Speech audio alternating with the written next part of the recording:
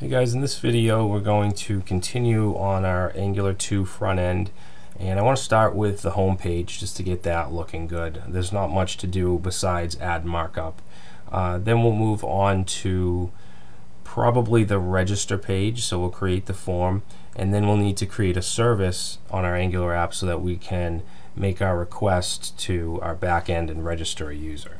So let's open up the home component HTML file. And we're just going to add some stuff in here. I'm going to paste most of this in, okay, because it's just HTML. So we have a Jumbotron, which I'm putting class of text center. We have our H1, a paragraph with the class of lead, and so you can see that whole thing.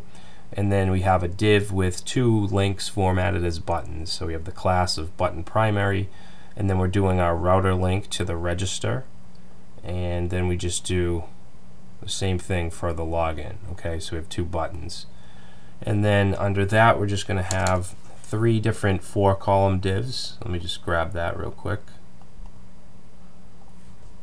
Okay, so I'll paste that in. We have a class of row, and then we have three call MD4 divs with an H3 and then a paragraph. Okay, and if you want to copy that, there it is. So let's save that, and then if we reload the home page, it should look like that. So now let's close the home up and let's go to our register component. So we want to go to register, and let's go to register component.ts, and we're going to create a property for each field for the user. So above constructor we're going to put in name, which is going to have the type of string. Okay, remember Angular 2 uses TypeScript, so we can use static typing here. Username, email, and password. Okay, so those are the properties. And let's see, we'll save that for now, and then let's go into the register HTML, and we're going to put in our form. So I'm going to paste in a very basic form. Okay, so we have our H2 with the class of page header, says register, and then a form, and then each field is wrapped in the form group class. It has a label and then an input, okay, which are all text except password is a password. So what we want to do is we want to be able to access the data that's in each of these inputs, and those are going to pertain to these properties. So to do that, we need to add in an ng model, and that needs to be wrapped in brackets and parentheses. Okay, and then we say ng model, and then we're going to set this one to the name property. Alright, now we also need to have an attribute called name and set that to whatever we set in the ng model. If we don't do that, we're going to get an error. Okay, and we want to do that for all of these. So let's just copy that, and then this one will be the username, and this one will be the email,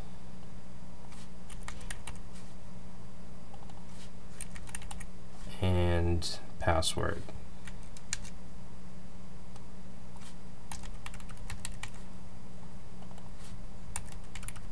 Okay, so now that we did that, we want to create an event. Whoops, what did I do here?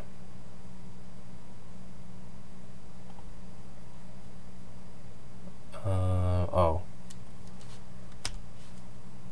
Okay, so we want an event. So on the form, with events in Angular 2, you want to use parentheses, and we just want to say the type of event, which is going to be a submit, and we want to set that to call a function called onRegister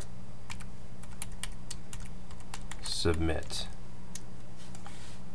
just like that. So let's save it, and then we're going to go back to the class and create that onRegister submit, and then just to test it out, we'll do console.log, and we'll just do 1, 2, 3. Alright, so let's save that, and let's make sure that that's hooked up correctly. So if we go to register and we click submit, let's go down here, and you see we get 1, 2, 3. Now to get the data from each field, we can just use this .name, and that should give us the name value. So let's try that.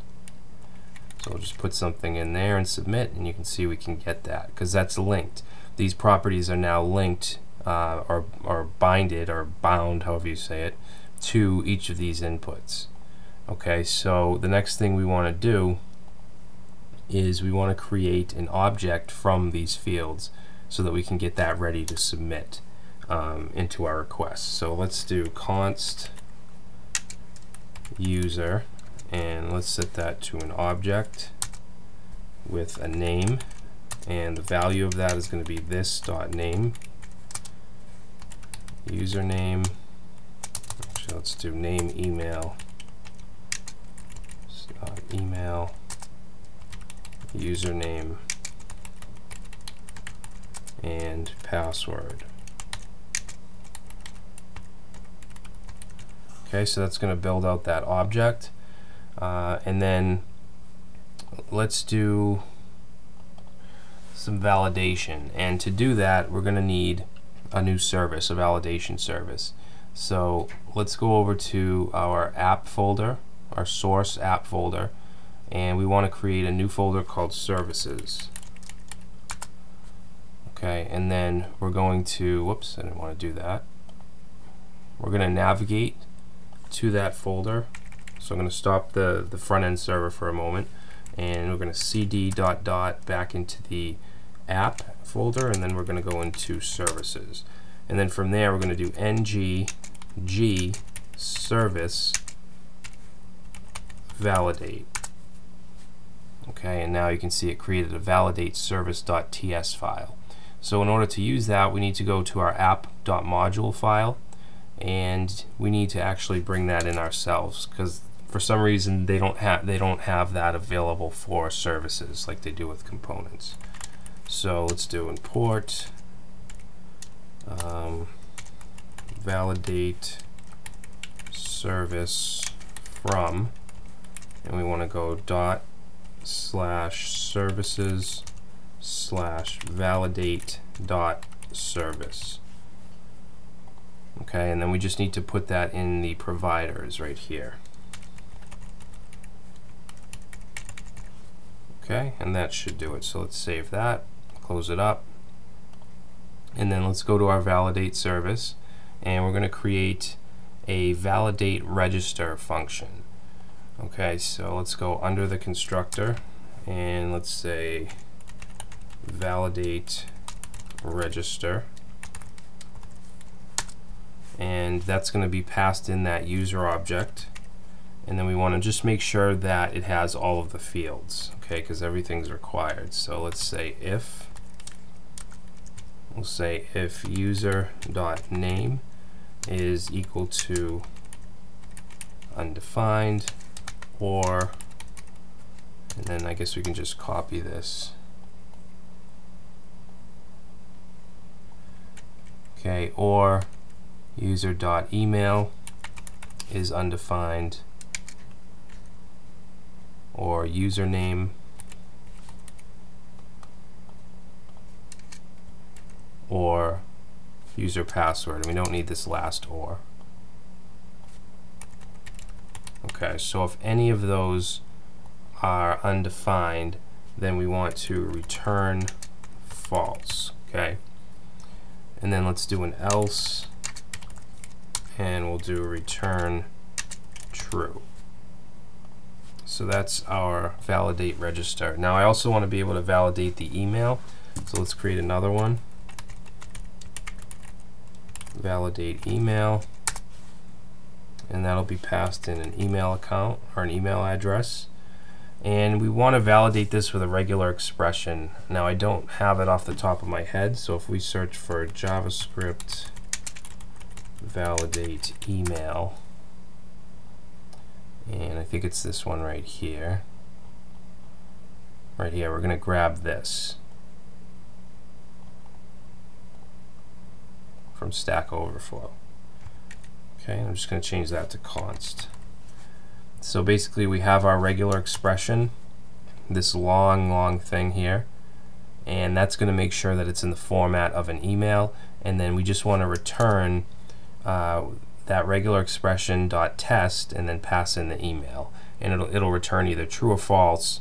True if it's a good email, false if it's not. All right, and then we'll save that, and that's all we have to do here. So let's go ahead and close it up. Now back in our register component, we're going to have to import the validate service.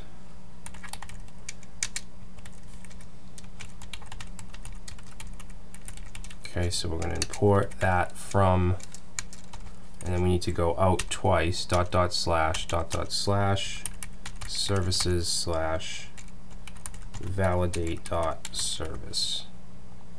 Okay, and then we need to inject it into the constructor. Anytime we use a service in a component, we need to inject it like this.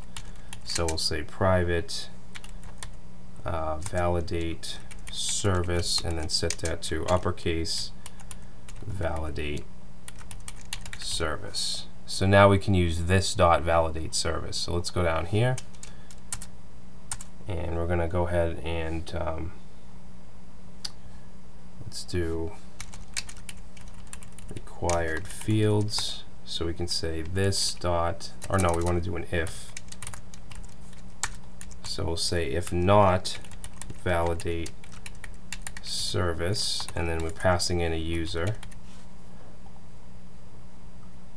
Whoops, actually this should be this dot validate service dot validate register.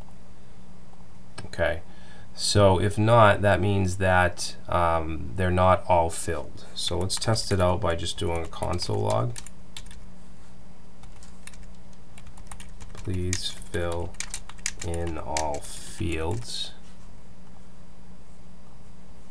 All right, and then we're going to just return false.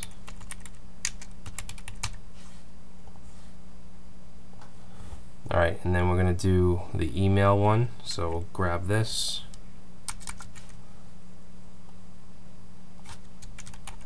validate email. So we'll change the function name to validate email, and then here we're going to pass in user.email, because that's all we need. We don't need the whole user. And we'll say please use a valid email. Alright, so let's go ahead and save that, and we'll try it out. So if we reload this, we need to start the server back up. So we're going to go back to Angular source and run ng serve.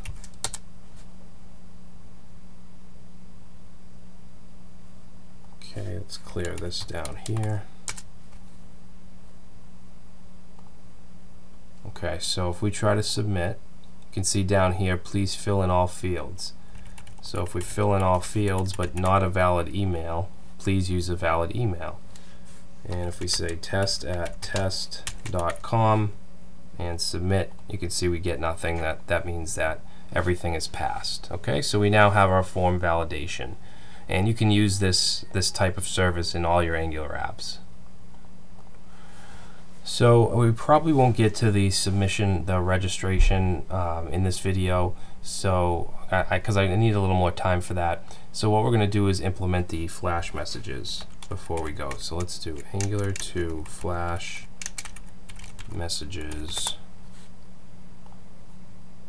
Okay, so we're going to want to install it with this right here. Actually, did we already install it? I think I did.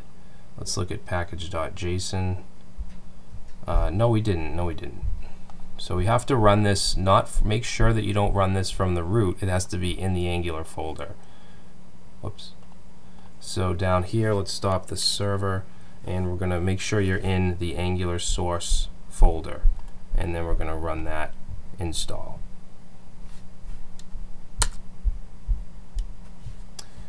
Let's see. Oh, I didn't do npm. So we want to run this.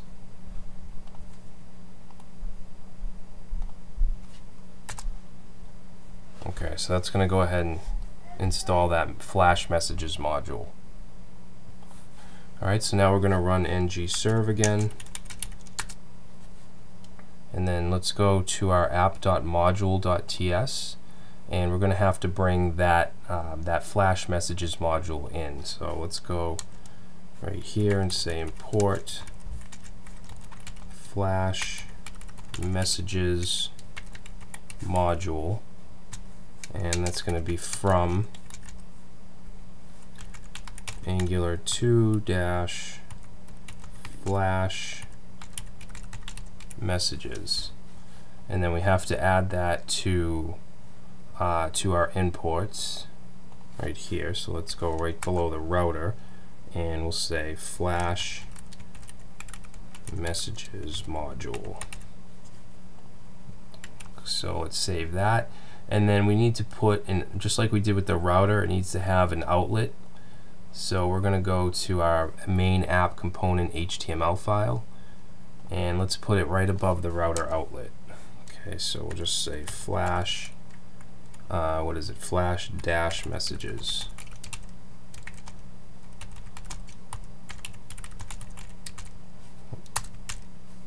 Alright, so let's save that, and we can close that up, and then we're going to go back to our register component TS file, and up at the top we're going to bring that in.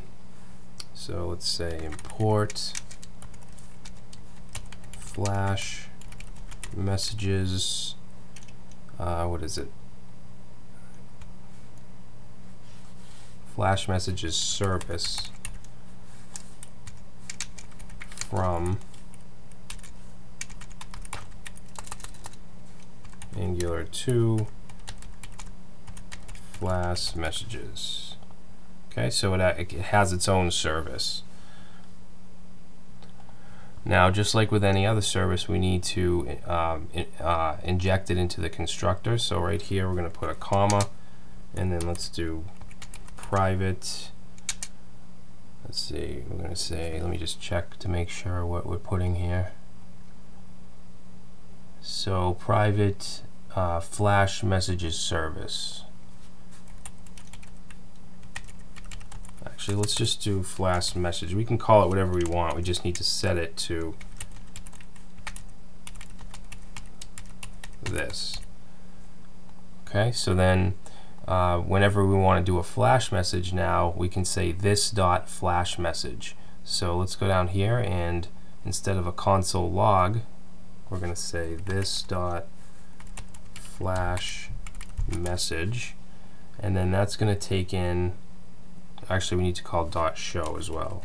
So dot show, and that'll take in the message, which we want that to be, and then some options, and we can set a CSS class.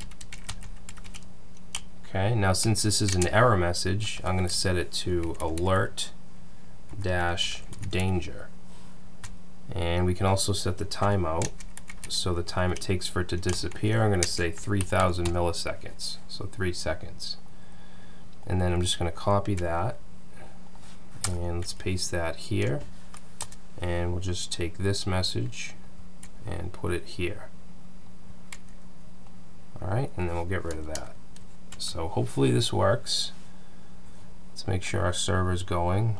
Okay, and then we'll go to our register page and reload, and let's try to submit. Please fill in all fields, and it should disappear. And then if we put in a bad email address, please use a valid email. Awesome. And again, this is something that you can use in all your Angular projects. It's really nice. Okay, so in the next video, I promise we'll create our auth service and we'll start to work with the backend.